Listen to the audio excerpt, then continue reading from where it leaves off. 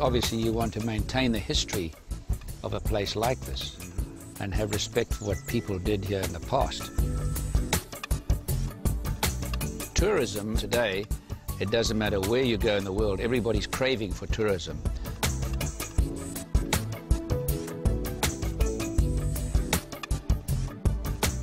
Designing a golf course for you here, first of all, is a great thrill. And to come to this great country for me is a great thrill. The people here are so friendly. When we designed this golf course, you've got the fresh air, which is something that not many people in the world have. It's actually a gift to nature. We've got to come in here. Now, I come in here and I see this beautiful place. Now, straight away, the first thing I think of, I've got a big challenge in my hand. I've got to make something that enhances this. I've got to give them a gift to nature. So I've got to improve on this. So I've got to put a lot of thought into that.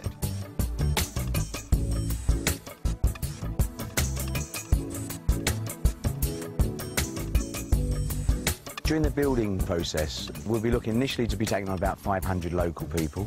Wonderful. That will grow to about 1,000 people when we get close to opening, yes. When we start to fit out the resort and things like, and the golf course comes to a completion. Yes. And then ongoing from that, when you've got maybe 1,000, 2,000 room occupancy, you're going to be needing around 2,500 people to actually run the resort.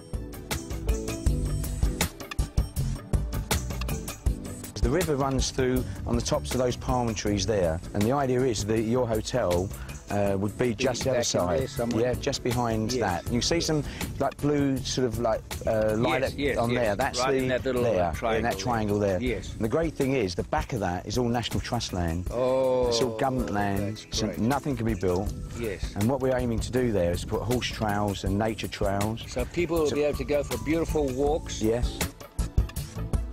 Do you have a bit of tennis here or not? We're signing contracts with Pat Cash. Oh, yes, the Australian tennis player. Yes. Won Wimbledon in '87. I always remember him running up in the stand. Yeah, that's right. Running up the stand there, yeah.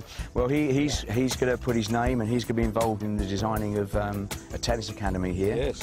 Where we're going to... And again, what we're doing, very important part of our obligation, as I like to call it, is to actually bring in the local people to it as well. Yes. So although it's going to be a facility for the hotel and the resort, it's also going to be there to train the youngsters and the local people to actually use the facilities here. Yes. Because probably in the Southern Caribbean, hasn't been a lot of money invested in sports. If we could develop some young kid here that could be a Tiger Woods, it's possible. It's not very likely, because there are not many Tiger Woods that come along. No. But imagine what good players come to that. Well, could you imagine what good he could do for St. Lucia? For me, this is ideal because houses up, looking down, better views, nice verandas, big windows. And so to come here for the first time and try and do something here that'll benefit the people, now that to me is music to my ears. To give people a job, people a home, an opportunity for their children to be educated. As far as these accommodations, every one of our resorts that we're building, including this one, water will be reused. It means grey water. Yes. That will be used for watering the fairways.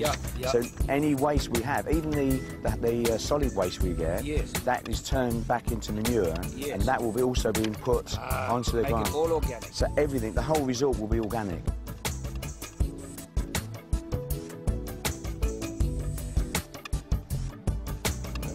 I can only say that the government and people of St. Lucia stand ready to give you the necessary support and to create the enabling environment for such a magnificent project. I think you did indicate that you're not only simply coming to set up a golf course, but more than this, you are coming to establish a resort in a very sensitive area.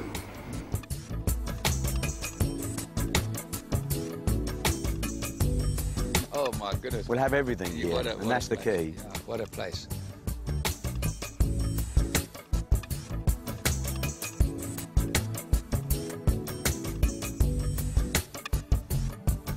And he gripped the club, he says, now what's important? I said, well, Elvis, you've got to learn to, move the hips. He says, the hips.